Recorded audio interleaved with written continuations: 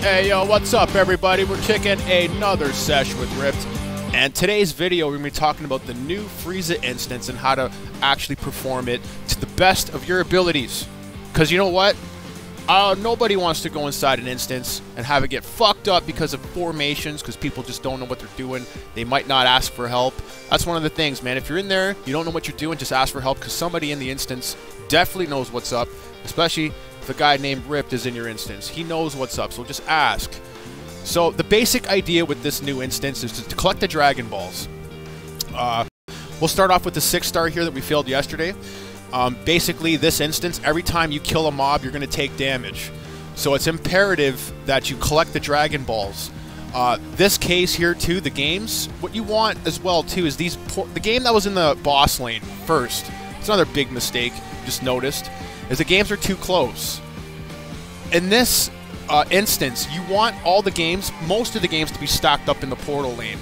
It gives enough chance for the other games, like the games in the portal, the games in the gold, and the games in the silver lane, to collect the Dragon Balls.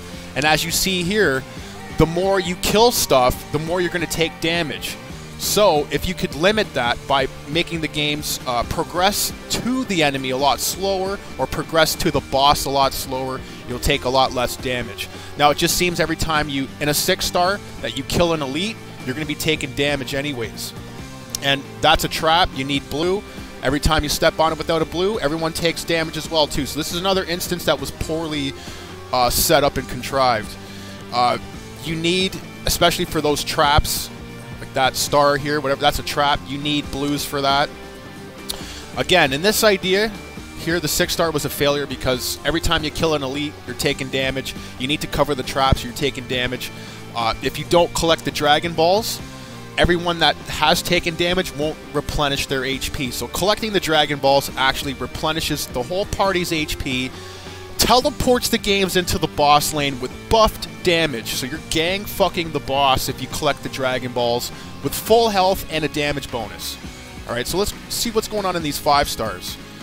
As you can see, the games are in the boss lane here. There's 2, and they're all the way down, which gives these games enough chances, or the other games, sorry, in the gold lane and the silver lane, to collect the Dragon Balls. The games in the boss lane don't have to go to the boss fast. Alright? What you want to do is basically have these games slowly go to the boss, which gives these other games the advantage to collect the Dragon Balls. Now, if you collect the Dragon Balls without getting those chests, you're going to miss out on the chests, because these games get ported. It takes the strongest games and it ports them over. Okay? So all the games now are in the boss lane. Guys, you can't fucking lose. Alright? I have a special ability I developed over this course of time here. I could reach through computer screens and fucking grab you by the neck and rifle hockey punches. About 99 of them in 1 second. That's my special superpower in this fucking life. I'm making this video because this instance you cannot fail. There's no reason for anyone to fucking fail this instance whatsoever. It's the easiest one. It's even easier than this one. The one that we just had. This instance is so fucking easy. Every single instance, you just need 3 games in the goddamn boss lane. Every fucking map, it doesn't matter what it is. People fuck up because they put fucking shit everywhere. I don't understand.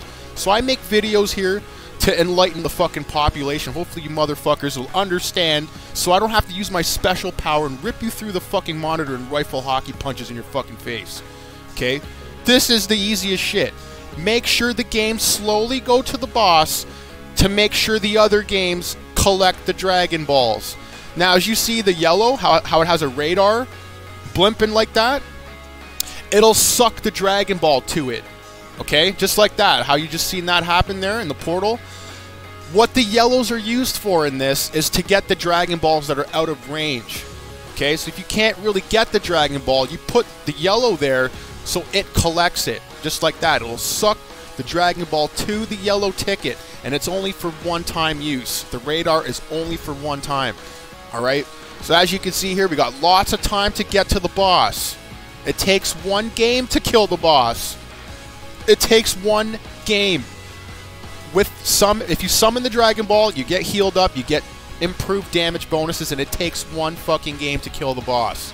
Not even a good game, just any game. Okay? You don't need... Look at this. There's 7 other games waiting to kill the boss. This is how easy this instance is. Nobody should fuck this up.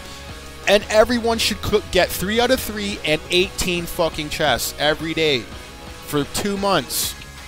For 2 months, you should not be failing. There should be absolutely 0 fails. Remember, make sure the games go towards the boss slowly. Make sure the other games collect the Dragon Balls first. It's freaking easy. Just don't make me use my superpowers on you. Thank you guys for kicking another sesh. Take care.